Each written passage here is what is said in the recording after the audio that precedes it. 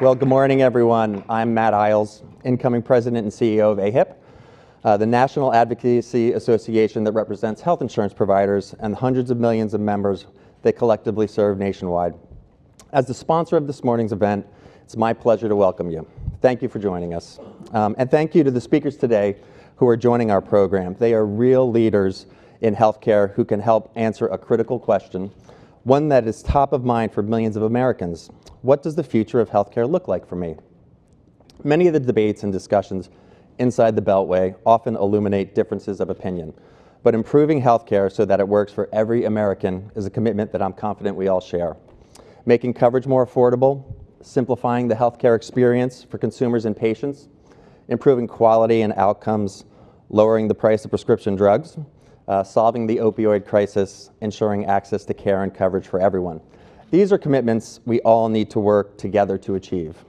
That means building on what's working today.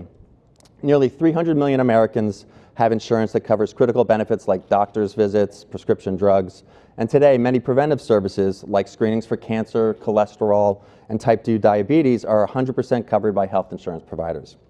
More than 20 million Americans, seniors and those with disabilities, have chosen Medicare Advantage. Nearly 55 million Americans get their coverage through Medicaid managed care organizations. And 180 million Americans rely on their employer for coverage.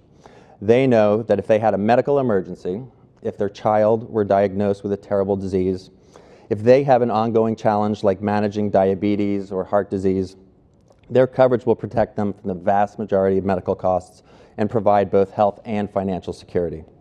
That's a vital responsibility that AHIP's members work hard to deliver every day. And if we improve what's working today and fix what isn't, if all of us, insurers, doctors, nurses, hospitals, and pharmaceutical companies work together, we can ensure that every American has access to affordable coverage and high-quality care. And we can ensure that America's healthcare future is bright. I greatly appreciate the Washington Post for hosting this event today, and I look forward to hearing the insights of our speakers.